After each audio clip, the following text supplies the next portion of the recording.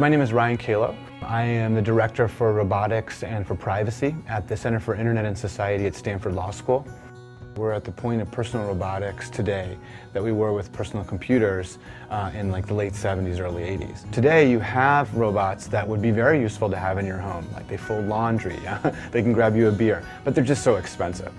I think it could be an enormously transformative force. Think of all the people that if they had a fully autonomous vehicle, that they would have increased mobility. People who are too young, or too old, who are disabled.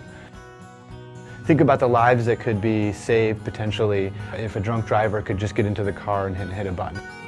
As different kinds of robotic technologies become more mainstream, I think that regulators will face a lot of different kinds of challenges. With respect to driverless cars, we need to figure out how safe do they have to be before they're allowed to be on the road. So I'm overall really encouraged by the great things I think robotics will be able to do. I am actually worried though about the privacy angle. It just makes it easier to observe others.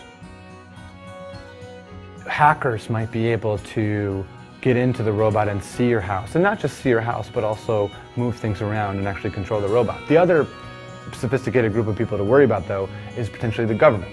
So just as the government would be able to get a court order to turn on your OnStar in your car and listen to your conversations, so could they also do that with a personal or service robot.